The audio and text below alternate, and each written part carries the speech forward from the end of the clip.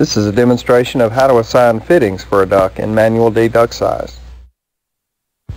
Some fittings have been assigned to this duct automatically already, but we want to override the default fitting settings and manually set them. First, click on the duct and then find the Auto Assign Fittings property.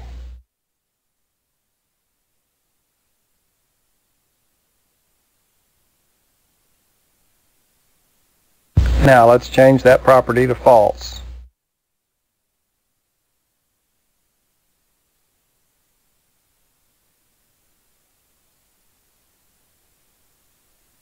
Next, click on the button beside the Fittings property.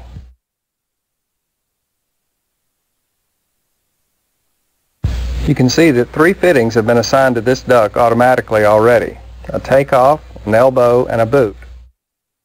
For this duct, we want to change the smooth elbow to a 3-piece elbow. To do that, click on the fitting we want to change, and then click the Edit button.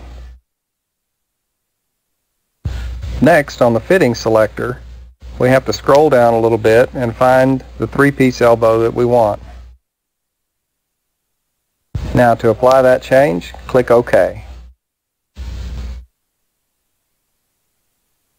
Thank you for watching this demonstration of how to manually set the fittings for a duct in manual D duct size.